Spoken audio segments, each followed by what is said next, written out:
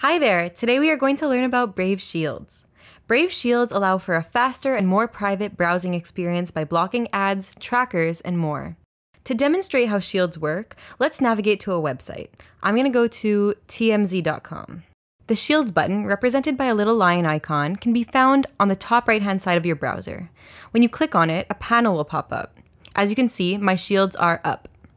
Brave Shields are on by default, but you can put them down at any time you like.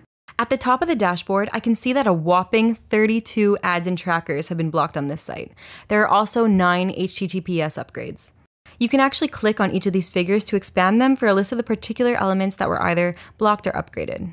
Below that, you have your advanced controls. Here you can control ad blocking. You can choose to let all ads and trackers through or to see none at all. To the right of the ads control menu, you have your cookie control menu, where you can choose either chocolate chip cookies, macadamia nut cookies, or... just kidding. You can either allow cookies or block all cookies or block only third-party cookies.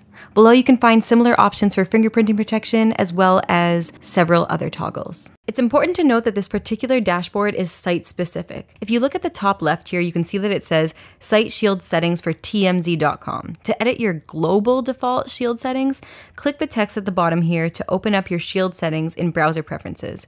Here, you can find the same options we just covered, but changes to these settings will apply to all sites. Last thing, if you navigate to a site where your shields are up and you notice that it isn't loading properly because the site depends on various scripts or cookies, you can try turning off your shields panel or playing with some of the controls. That'll usually get you back up and running. I hope you found this helpful, and thanks for watching.